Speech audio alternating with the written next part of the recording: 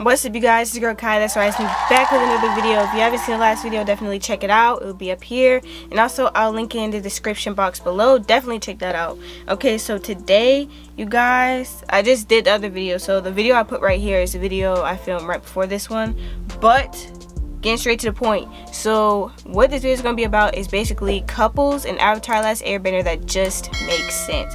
Now these are going to be the couples that we already know are going to be together. These are going to be characters that a lot of fans really love, and personally the ones that I feel like would have made a very good couple. Okay, so one that I personally really like was Jin and Zuko. So Zuko actually met Jin when he went to Ba Sing Se with his uncle Iroh. And basically what happened was they ended up going on a date, and Zuko really enjoyed that date, low-key. And so he really enjoyed himself, but realistically, he knew that the relationship was not going to work. But I really like the side of Zuko that she brought out of him. I felt like that was so cute, how she was able to, I don't know, Zuko actually made an effort to try to show her a good time, and really just it was very special. And it was good to kind of see that side of Zuko, because the side that we saw Zuko was always you could never really see him in that way. But the fact that he actually made an effort to make things special for her, I feel like if they had gotten more time, I feel like she would have really gotten to know Zuko on a deeper level. And so I kind of like the chemistry between these two. It was kind of sad to see it didn't work out. Now of course, when later on Zuko does meet her again, but at this time he's already with May. This is not in the show, but this is after the whole thing. So yeah, they did meet again, but he was already with May, exclusively. So yeah, that was kind of sad to see, but they would have really made a pretty good match. I would have liked to kind of see that, you know what I'm saying? That would have been kind of cool to see. And we all know that they're both kind of hurt from the Fire Nation, because if you remember, she had I think she had a scar on her leg, and then he had the whole burns. They kind of could connect on that level as well. So it's kind of cool to see that part. Another couple that I really would have liked to see together was actually Toph and Sokka. Okay, now hear me out here. I think it's the one that a lot of people actually feel the same way about. As much as I love Suki, I really feel like Toph and Sokka could have had something going on, because I feel like in a way, I feel like it just would kind of be we already know that Toph had a thing for Sokka. When the whole thing, when she thought that he had saved her, she gave him a kiss on the cheek, but it actually turned out to be Suki. We just kind of got hints every now and then that she actually did like him. And so kind of seeing the connection between those two, and how even when she went to that whole thing, when she went through the whole thing with Katara, and they kind of had got into it, and so he kind of was able to go to her and talk to her and things like that. I feel like it would have been kind of cool to see that, and I feel like a lot of people would agree with me on that. That kind of would have been an interesting match.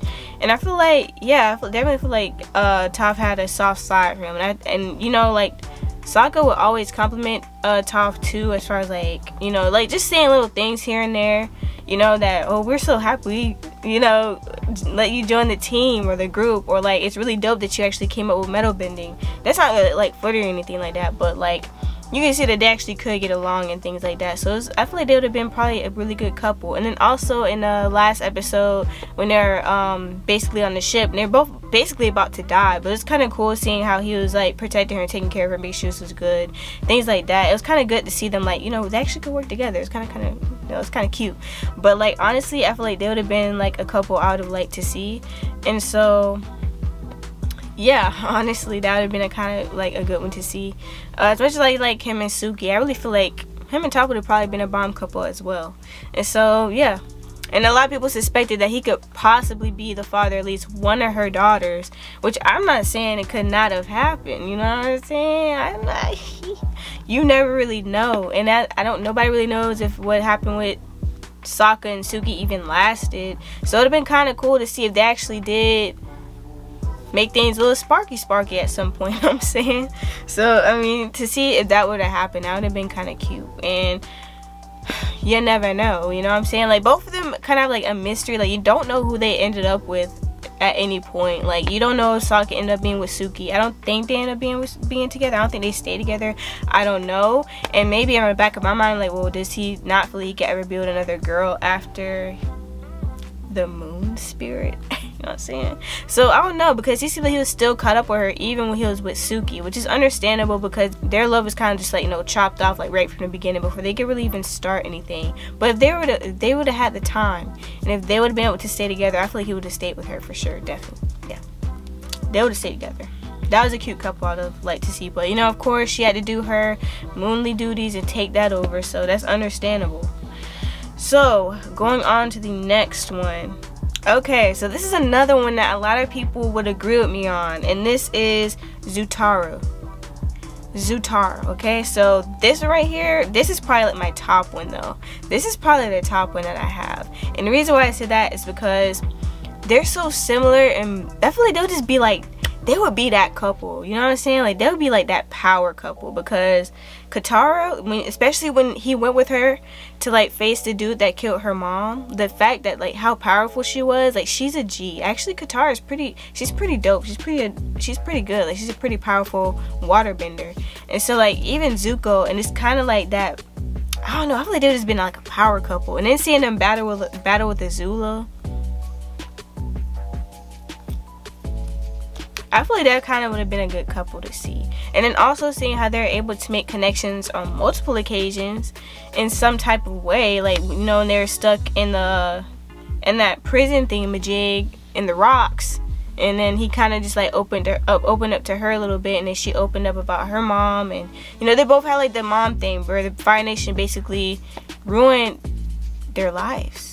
When it came, like, they both kind of like severed, Katara's mom was killed, his mom was kind of just like, we all know what happened to his mom, but you know what I'm saying, like, the Fire Nation was basically responsible for both of their mothers. So the fact that they're able to connect on that level, and then also the fact that I feel like Katara could see something in him that a lot of people didn't, and even when she was mad at him, I think she even still kind of knew, like, it's kind of like, she was disappointed because she's like, I saw in you like the good in you, but you just kind of like betrayed us. It's kind of like, dang, you know what I'm saying? And I feel like they both understood each other on like a deep level, like, because even like they just understood each other on a deep level, and I feel like the chemistry between these two were incredible. Now, as much as I love Katang, which is Katara and Aang, they're a cute couple. Now let me just say that that's like a pretty cut and dry couple. You know that Aang has to get the girl. I mean, he's done all that he's had to do. He's the Avatar. He was working his butt off as a kid trying to save the world. She was right there with him, you know, she was always taking care of him, making sure he was good, and like, so you already knew that they're gonna end up being together. But it's just kind of like, yes, that's cute, I'm happy he got the girl, but realistically I think we all know that Zuko and Katara would have probably been the better couple. Now I love Michael, which is basically May and Zuko. I love them, but we have to just talk about the connection that Katara and Zuko have, like the connection that they have. I feel like that they would have really had like a bomb relationship. Like, their relationship would have been pretty. That would have been one to see, I personally think myself. So what do y'all think? I feel like that's one of the best ones, honestly. One of the best couples that I can personally agree with completely. Like, if they made them like a couple in that show, I would have really been mad at it. Of course I would have felt bad for my man Aang and for May, but at the same time it's just like, it just makes sense, you know what I'm saying? It makes sense. And so like, kind of like for Katara and Aang, it was kind of like strange because he's younger than her. He's kind of like, you know, more like a kid. She's more like mature, more motherly like. So it's kind of like a mother-child type thing. Not even get weird, but it's kind of like, you know what I'm saying? Like, it's kind of like, I'm gonna have to see how that turn out when they get older. Maybe it'll make more sense, but when they're younger, it's just kind of like, she just so motherly though. He's just kind of like an innocent kid, and she just kind of takes care of him. But you can see Aang become more mature, you know, he can be really mature too. So they're a really good couple as well. So either one of them, I'm fine with either one, but we can't lie, low-key, Katara and Zuko. Low-key. Now, I'm gonna go into some really weird ships that some of y'all have actually, like, some people actually really have like started and really liked. So I'm gonna go into one of the weirdest ones I've seen so far. One of the weirdest ones I've seen is Tang, whatever. Anyway, it's basically Aang and Toph, and I feel like that's kind of like a weird one because why? I mean, I understand they're kind of like the same age, and like they're both pretty young, and they're, you know, but it's just kind of like, how, you know, I can never see it. I can never understand that. Huh. I feel like Aang was able to kind of like, he kind of accesses like a more sensitive side of her, at times. Not really. No, actually, she kind of tough on Aang though. Honestly, she's tough on everyone. I just couldn't see Aang. Aang is more of like a nurturing, you know, type of relationship. She's more so just like, bro, you need to toughen up. Like, what's wrong with you? You know what I'm saying? Like, nah, you know, that's tough love from Toph. And I don't think that Aang will be able to handle that. But apparently, a lot of people actually were shipping them, and I'm just kind of like, really? I don't see it. But I mean, if any of y'all see it, let me know. Like, honestly, I guess people like the fact that, okay, so I just read up on it, and apparently people just like the fact that they're just like polar opposites, and they feel like that would kind of like be kind of cute to see them come together, even though they're pretty much opposites. I feel like, yeah, but as a couple though, that would just been weird. I just couldn't see it. I can't see it. So I feel like that's a really weird one. Okay, so another one that I like another one that I think is weird is Toph and Zuko. And that's a really weird one for me because who and why? Come on, look, Zuko and Toph, probably like the two like tough people. I even feel like Zuko's probably softer than her, honestly. But I can't see it.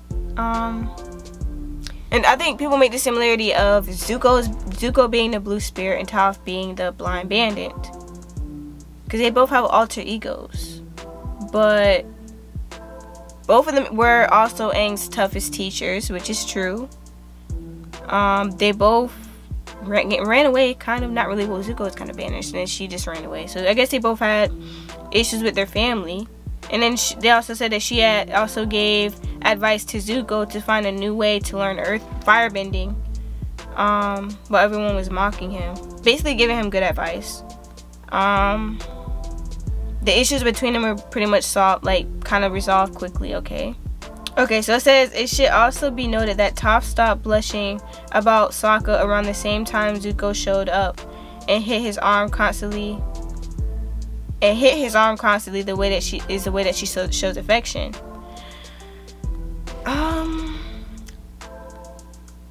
And then also the conversation she had with Zuko about Iroh, what her conversation with him was about. Basically, like, she gave him some good advice. She talked to him, you know what I'm saying? And also the time when she was she wanted to have her little trip with him because everybody else had gotten their trip. And then she clung to his arm and I guess made him blush. But I'm just like, even still, like, I just could never work out. Okay, I could never see that. I don't know, because they both are like, of course that stuff is valid, but I feel like that would just make them stronger friends. Like, they probably would end up being like besties, probably. But as far as a couple, absolutely not. Because I feel like Zuko, they'll probably end up killing each other, to be honest. They'll probably just like, I don't know, maybe they'll probably bring out the best in each other, I don't know. But like, as far as like a couple, I could never see it. Just because, no. Could never be. Even though kind of May and Toph are kind of the same, except Toph is more outspoken while May is more so quiet. And like, she's more of an introvert while Toph is an extrovert. But as far as like how they both kind of are, they both like blah, like I don't really care. Not really blah. May's blah. Toph's more so just like, I'm not gonna take just, like, she's a more of like a tough one, but I don't think that they're similar in that way, but I don't think that Zuko would really, I just don't feel like that would really go well together. Wait, I forgot about this one. They're actually kind of like Sokka and Ty Lee. They're both very, very, very goofy.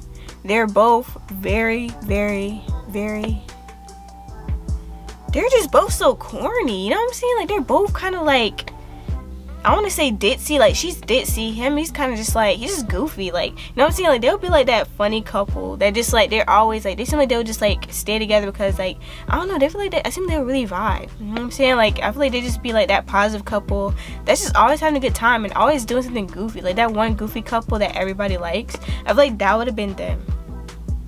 Cause Suki, she's not really like goofy, but like Ty Lee and Sokka, I actually kind of like them together.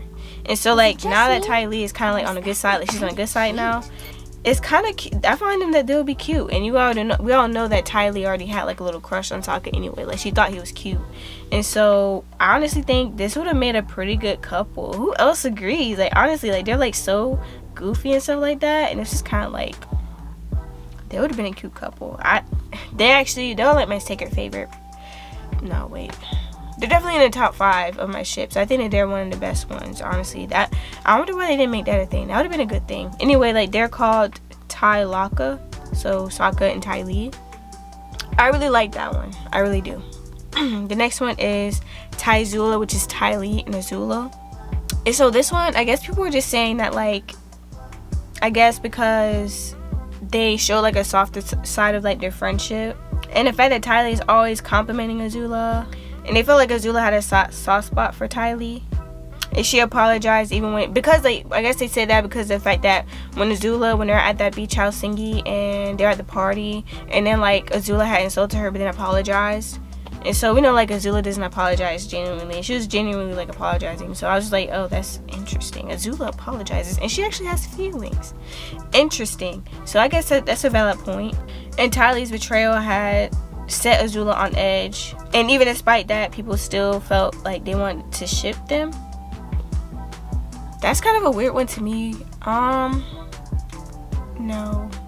I feel like Azula needs somebody that's psychotic, like low-key just like her, but is able to kind of keep her under control, but also kind of like low-key crazy, you know what I'm saying? Yeah. You remember, oh, Legend of Korra. One of Toph's grandchildren, the one that was with that crazy girl that was like a villain, and like he was kind of like her little like man, like they're supposed to get married or whatever, but like she was basically running him. And so basically that's how I feel like that's the type of man I feel like Azula would need, and just like a type of personality in general. Ty Lee, like she's more so like the same way, but at the same time I feel like Azula would get tired of her sometimes. I just couldn't see that kind of connection. Could it? Could that connection work? I guess it could work. I don't know. That'd be interesting, but the points that they did make in this was actually really good. Okay, I agree. Like they seemed like she kind of had, but she had a soft spot for all of her friends though. That's the thing. Like she seemed like she was set on edge even when May had betrayed her. So I think that just kind of like the two of them together, like her two closest friends that she'd been with for so long, had just kind of just like, you know, betrayed her. And so like even like with her other friends, you know what I'm saying, like she had like that soft spot for them. Like, and I feel like that's why it set her on edge in the last battle, because of the fact that those are people that she felt like was going to be by her side at that time and they weren't there. And so I just feel like that might be why, but I don't really, as far as like Ty Lee alone, I don't really know. But that's one ship that I find interesting, I guess. I don't really know how I feel about that one. Okay, so next one. Okay, so the next one, this is the kicker for me. This one makes no sense. Okay, Zuko because Zuko and Sokka. But okay, so I guess they go to the Boiling Rock as one of the reasons. They enjoy how basically the fans enjoy how the two characters play off each other, I guess. Like they kind of like work really well together. And then they go back to the part where they're on the when the two were flying together to the Boiling Rock, and they're having like talking about their relationships and all that, and like past experience with their girlfriend, stuff like that. But I'm just like, that's not kind of like, that's like bros right there, you know what I'm saying? Like that's not really like a relationship. If that was that would be weird, because Sokka like girls too much, Zuko like girls. I was like, that's kind of like a weird reason. You have any other valid reasons? Otherwise, no, they just bros. Honestly, I don't think it could go any more than that. They bros. They bros. Yeah, that one right there was the weirdest one for me. I'm like, what are y'all getting this one from? Y'all reaching with that one. They're reaching with the last two. I feel like they were kind of reaching with the last two, personally. Reaching a little bit too much. Actually, no.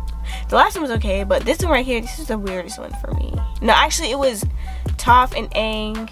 The two worst ones are Toph and Aang and Sokka and Zuko. But out of the two, Sokka and Zuko are definitely the worst ones. Like, what are you talking about? Absolutely not. That makes no sense. They're both two different people. Like, way out there. No.